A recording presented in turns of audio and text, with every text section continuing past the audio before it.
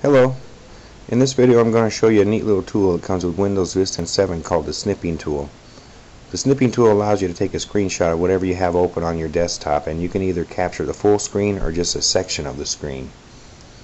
And I'm going to go to the Start menu, All Programs, Accessories, and I'm going to select the Snipping Tool. When the screen is whitened out, that means it's ready for capture. Next to the New button, there's a drop-down menu, and there's 4 selections: Freeform Snip, Rectangular Snip, Window Snip, and Full Screen Snip. With a Freeform Snip, you can freely draw around an area to capture just by holding down the right mouse button. Once it's captured, you could use the pen tool.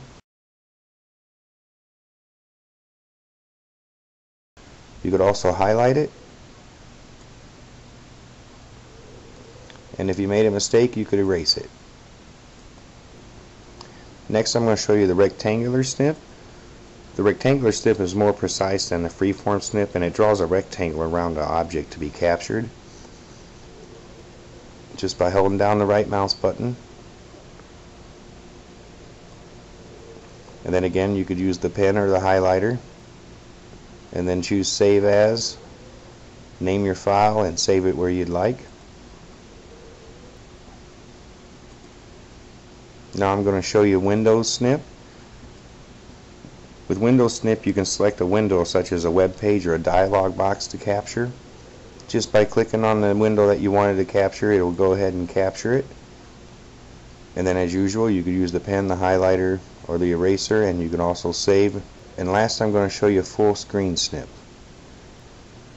The Full Screen Snip captures the entire desktop, as you can see. And then if I do save, I'm just going to leave it name capture, and now the capture is saved to the desktop. And if I were to open a text editor, I could drag the image into it and it would automatically copy into the text editor. You can also do this with a presentation such as like PowerPoint. Same way, you can just drag and drop it in and it would copy to the slide. And that's the snipping tool in Windows Vista 7. Thank you for watching. Have a great day.